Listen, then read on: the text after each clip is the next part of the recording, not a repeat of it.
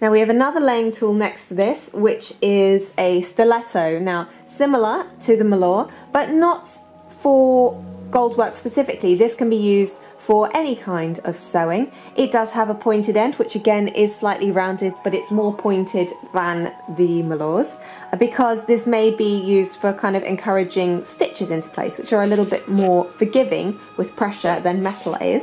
It won't get damaged as easily, and also it might generally be smaller. It also has the rounded end, which, as you can see, kind of is angled, again for sort of smoothing edges off, and that itself does taper to be flat. The body of the stiletto is rounded, but it tapers at the end, which again is really nice, so it doesn't sort of tire my hand out when I'm working with it for a long period of time.